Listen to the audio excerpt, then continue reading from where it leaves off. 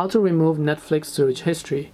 Hey everyone, welcome back to our channel. In today's video, I'll guide you through the steps on how you can remove your Netflix search history, so make sure to watch the video till the very end. So if you'd like to remove your Netflix search history, all you have to do is go and launch a Netflix application here. Once you launch a Netflix app, you basically just log into your account, right? And once you log into your account, what happens is that, let's say that you just happen to tap the search icon from the top right, and then here you'll be able to see a list of searches. Now keep in mind that this is actually not your search history.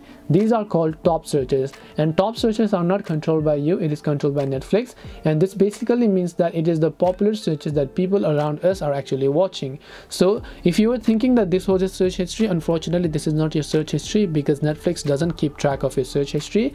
Just like how you have the trending section on YouTube, this is also the similar thing, which is called top searches from Netflix. So hope this video helped to clear the confusion. If you have got any more questions, feel free to leave them down. Thank you very much for watching till the end of this tutorial, and see you soon in the next video.